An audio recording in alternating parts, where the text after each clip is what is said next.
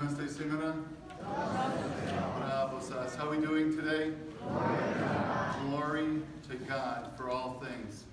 Well, today is the first Sunday of Lent. And today, in a few minutes at the end of the sermon, I'm going to be asking the kids to come up to do the procession.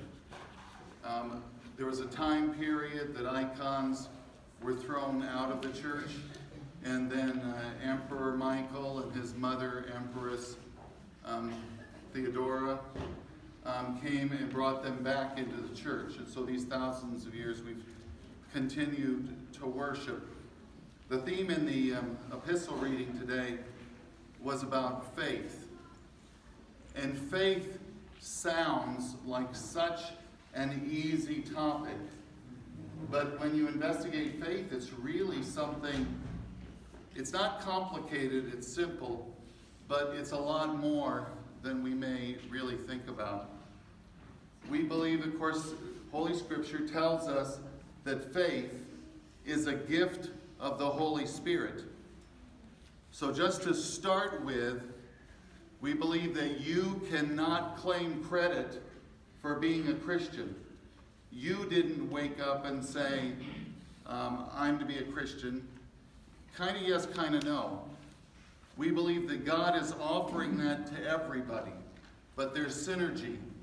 You have to not, because a gift, you can't take a gift, right? A gift means it's something that's given to you. The Holy Spirit is constantly offering everyone the gift of faith. But you have to be open and you have to receive that from the Holy Spirit. So as Christians, we don't believe that we can even claim credit that we're Christians, but that we received and accepted this gift of faith. So what does faith mean? What does faith mean, and how does it play out in our lives? So are we supposed to and called to have faith during good times, when we receive blessings and all these things that we like? Right? We should have faith that those are from God. Should we also have faith at times in our life when there's things that we're given that we don't like? Yes, absolutely. Our faith is not supposed to be dependent on if we like what God is allowing in our life or if we don't like what God is allowing in our life. This is really important because many times people will say, gee, I don't know what to believe. I don't know if I believe in God.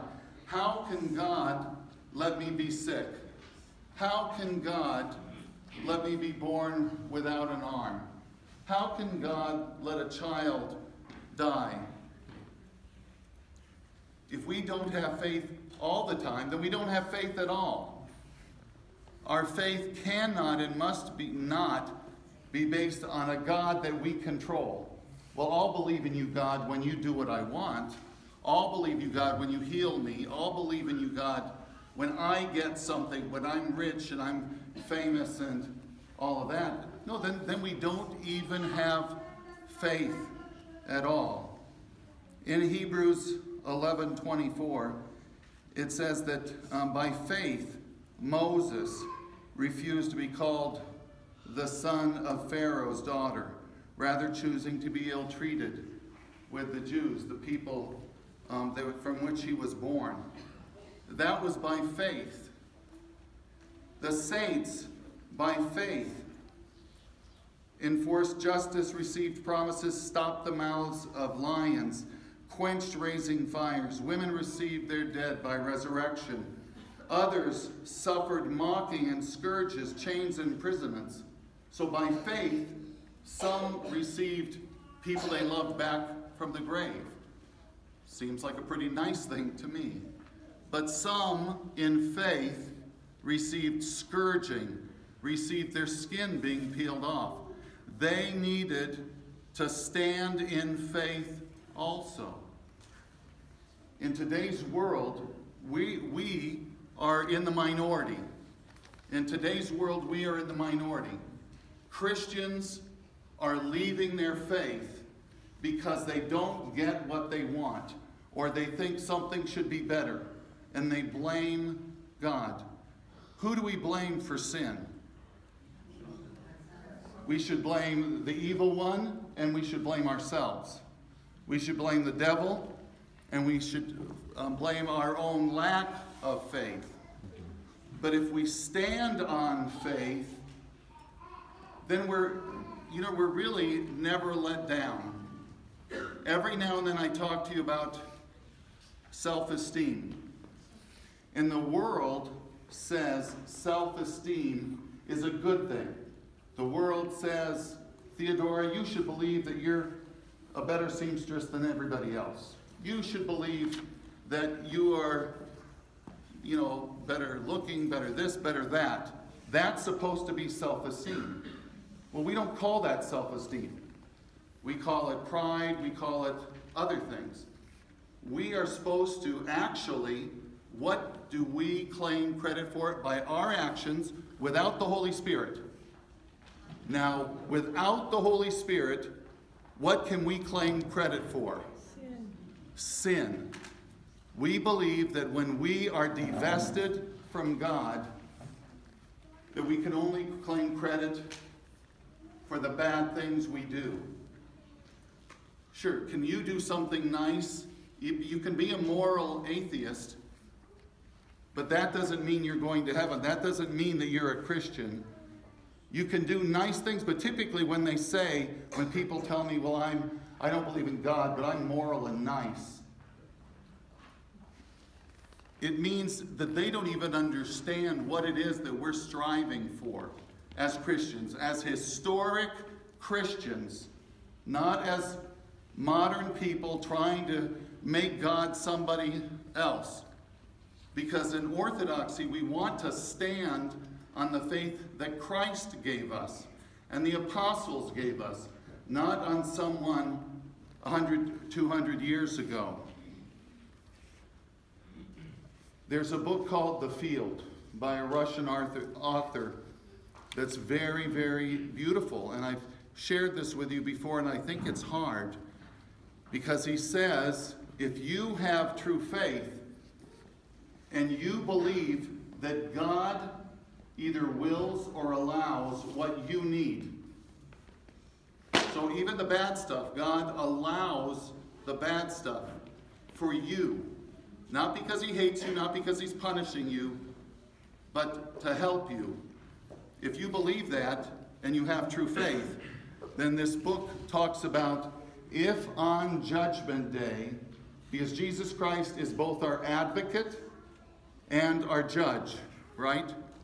Jesus Christ stands both as our defense attorney, sort of, and who will proclaim if we go to heaven or hell.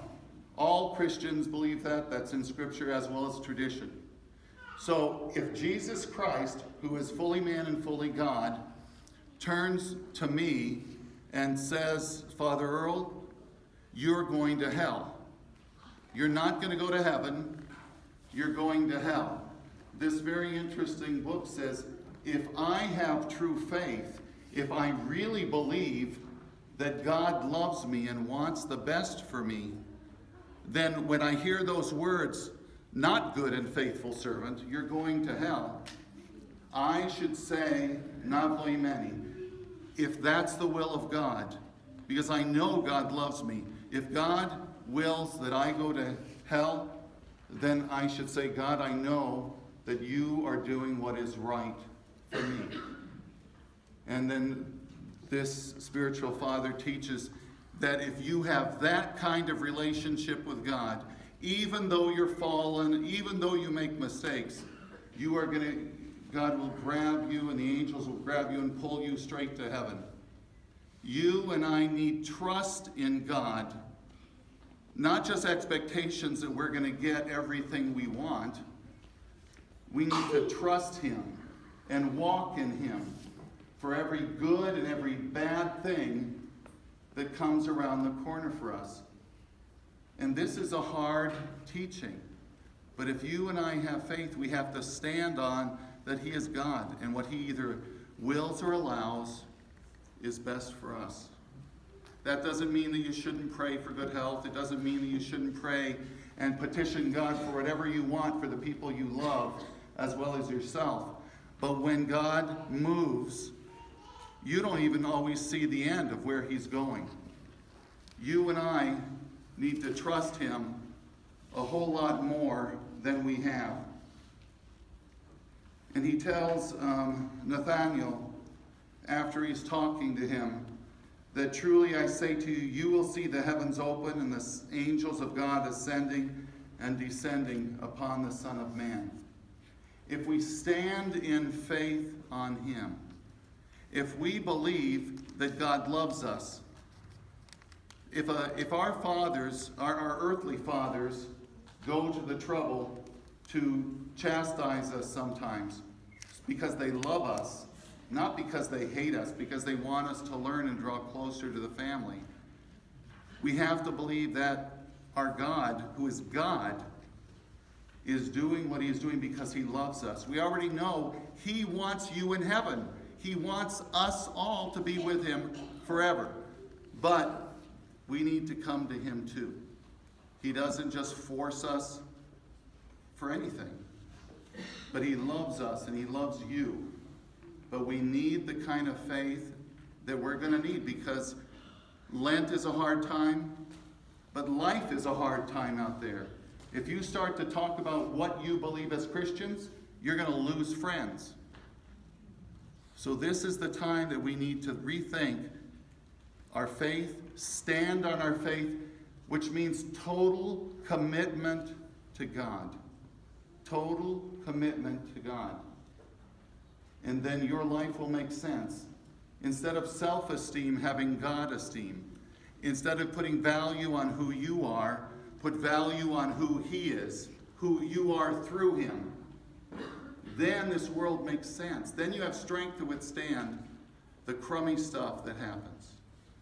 And may God bless you and keep you and help you and me have the kind of faith that we spoke about in the readings today. Normally we would enter right back into the liturgy, but we are going to do the procession for Orthodoxy now. If all the children could please come up with their icons, and if you need some icons, we have some also. Please come to the front. Shown forth as truth has been proven, as falsehood has been disproven, as wisdom has been presented, as Christ has rewarded. This is what we believe. This is what we declare. This is what we preach. Christ, our true God, and we honor his saints in words and thoughts and in sacrifices, in churches and in icons. Christ we worship as God and Master, and his saints we honor as servants of the same Lord, and accordingly we grant them veneration. This is the faith of the apostles. This is the faith of the fathers. This is the faith of the Orthodox. This is the faith which has established the universe. Therefore, with brotherly and filial love, we praise these preachers of piety for the glory and honor of their own pious struggle for the faith. And we say, eternal be the memory of the defenders of Orthodoxy, pious sovereigns, holy patriarchs, hierarchs, teachers, martyrs, and confessors.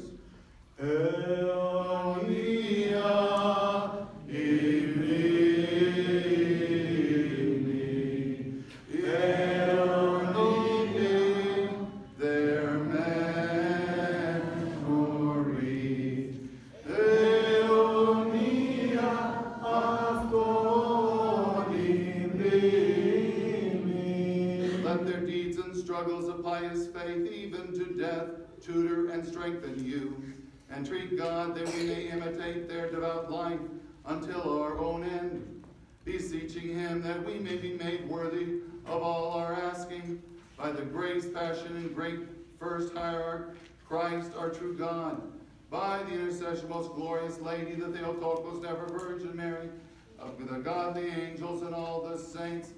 Amen. What God is great as ours, you are God, who alone work wonders.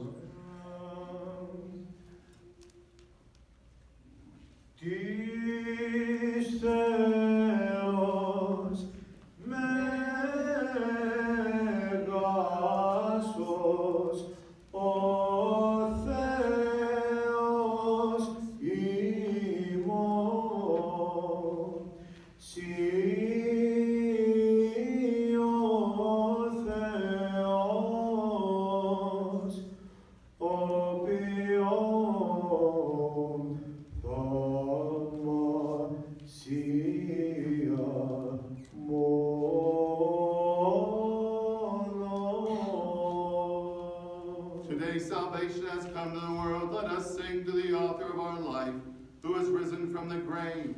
For by vanquishing death by death, he has given us victory and great mercy. Tis Theos megas os o Theos imor si o Theos opion